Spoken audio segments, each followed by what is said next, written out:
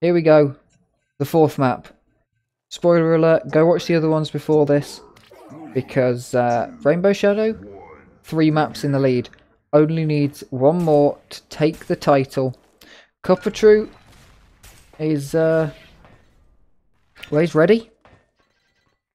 He said ready for the newbie kill streak before the game. And we're going to get into Fuse. A quality map made by City, which I'm going to have to say forever now to make up for saying it was Spike. Spike's definitely good on this map though. Spike, of course, the hoster of this wonderful tournament that we are commentating and playing and watching. And our competitors in the grand finals. Cupatru going down. RainbowShadow takes the first frag.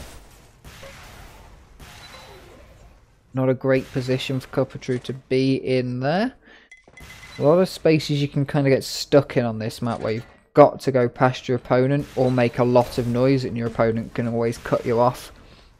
It's a map where every room leads somewhere, but every room leads to every other room.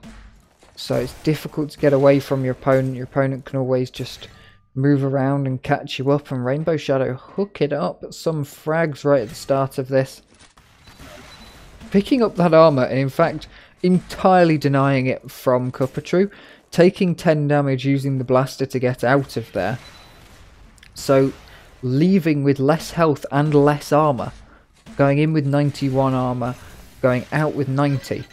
So that was entirely just to deny it from Cupatru. Beautiful shot there though, really opening the bank account right now with 5 frags right at the start of this game.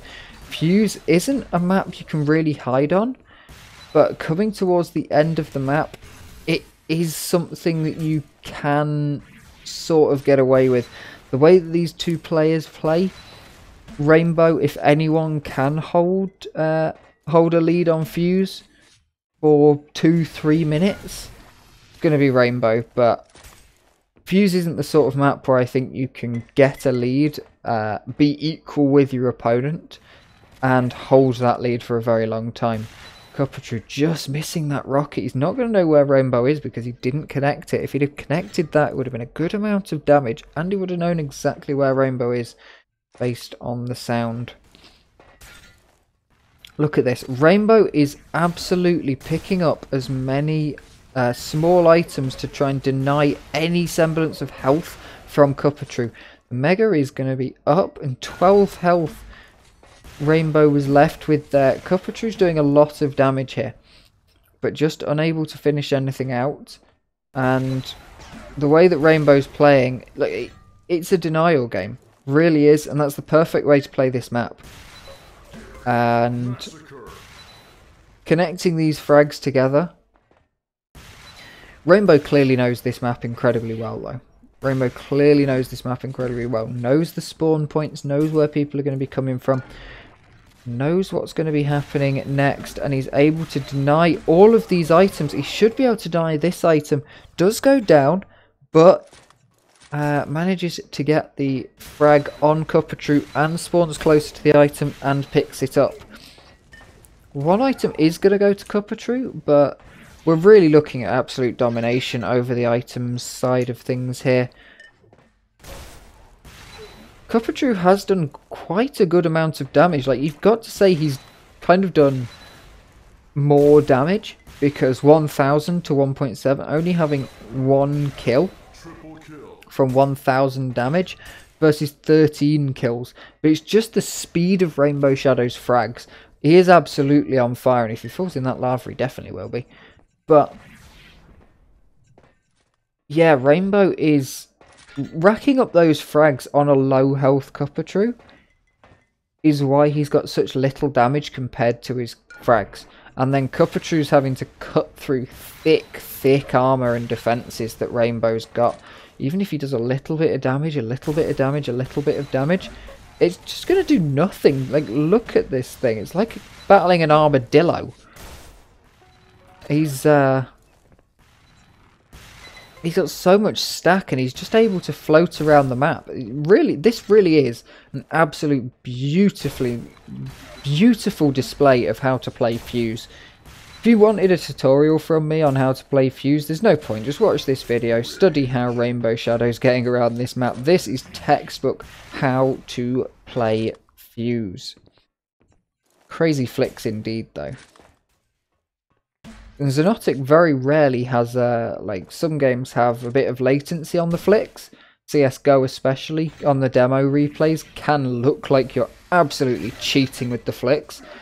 Xonotic's pretty good with not like over snapping flicks. Sometimes they're not accurate, but they don't quite look like perfect 90-degree turns that they're not. Maybe at 30 FPS they do out the other end of this video, but when you're watching live, you're pretty good. Rainbow's all but got this game sewn up. He's slowed down a little bit, whether that's a bit of burnout. Potentially Cupatru can come back, but like, how do you come back from being absolutely dominated for 5 minutes, 6 minutes like this? You know, you can get a major item. You might be able to get a frag like that. You might be able to push in, get a frag. How do you keep your head clean? Can Cupatru keep his head clean? He's still moving around the map. He's still definitely trying. There is absolutely nothing that says he's given up here. Moving out of that fight when it wasn't the right fight to take. And he's going to be able to find RainbowShadow. Beautiful. Like, that's something I've seen come out a lot more in players recently. Sort of in the last 2 years since the Alex Cups that we had. It's this shotgun use where players like pick up the shotgun as a finishing weapon in perfect situations just like that, and that calm play, like we saw Cupatru, I think, literally stop. And it's something I think you really need to think about, is making sure your shotgun is bindable, because I set up a keypad, I didn't put my shotgun anywhere near anything. You know, my shotgun's like on a random key. I'm not even sure where it is. But I've realised, like, whenever I play, I'm like, where's my shotgun? And then I watch games like this. I'm like, the high-level players are constantly pulling out the shotgun. I thought, oh, I spawn with it, so it doesn't matter.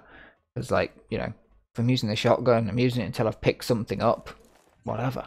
But, damn, you use the shotgun a lot in this game.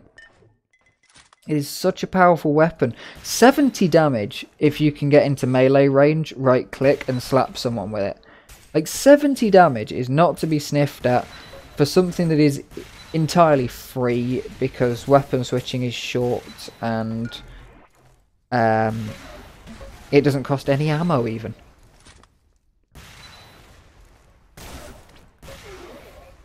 Kaboom. Cupatru fragging himself. 2 minutes left on the scoreboard. Cupatru has made a decent comeback here. But, like, there was 7 minutes pure, or at least 6.5, of Rainbow just absolutely dominating. He dominated from, like, literally the first frag came in the first 10 seconds of the game. And the second one came in the second 10 seconds of the game. I think the third one was before the 45-second mark. We're looking at absolute domination, and the way he's played this this off time where he's been out of control, pretty good too. Like, I know he's got the complete score lead, so it's a lot easier to play that, because if you didn't have too much of a score lead, or you didn't have a score lead at all and you needed to make a comeback, you were on the back foot and you needed to pick up 1 or 2 frags to, like, tie it up, then it'd be completely different to what RainbowShadow's been doing, where he can afford to, like, basically sit in a corner for the rest of the game and still win. But absolutely beautiful play from RainbowShadow taking this map. Cupatru has played it incredibly well. Like, that's, like, an incredible display from Cupatru. But RainbowShadow has just outclassed in this grand finals. I can be almost certain there's no way you're going to get, like, that many frags in 20 seconds. You basically need a frag every second, and that ain't happening. We can see the power of the shotgun, like the shotgun and the blaster, all that RainbowShadow had, and he was able to take up a reasonably stacked out fight. And there it is. 22-8 the final scoreline. Four games to nothing. RainbowShadow takes it. This isn't to say that Cupatru is a bad player. Making it to the grand finals incredibly well. Some very close games along there. RainbowShadow absolutely hammered on this game. And yeah, like someone's just pointed out, 3,000 damage to 3.9k, but look at the scoreline. That is the picking up of the items. That is how well Rainbow was able to play it. And also, every frag that Cupatru got was against a RainbowShadow who had a mega health or some good armor. So it was a lot of health coming through. Whereas the frags that RainbowShadow got, it was like one, and then bang, straight into a death. No armor, no health, so just like 100 damage. You're only doing 100 damage each frag. So that's the thing, you know. You got 22 frags in 3,900 health.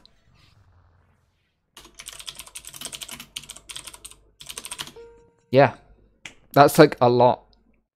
That's a really good ratio. Anyway, thank you very much for watching. It has been wonderful. I hope you watch the other demos that we have.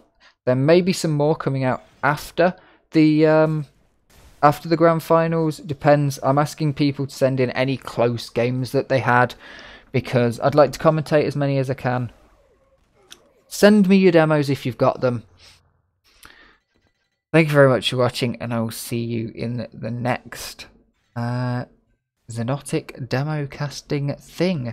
And let's just plug the live stream, twitch.tv/mxcraven. I stream these casts live before they go up onto YouTube, and I stream casual defrag a load and speedruns of other games like Mario Kart and stuff, but like a lot of defrag, just chilling out.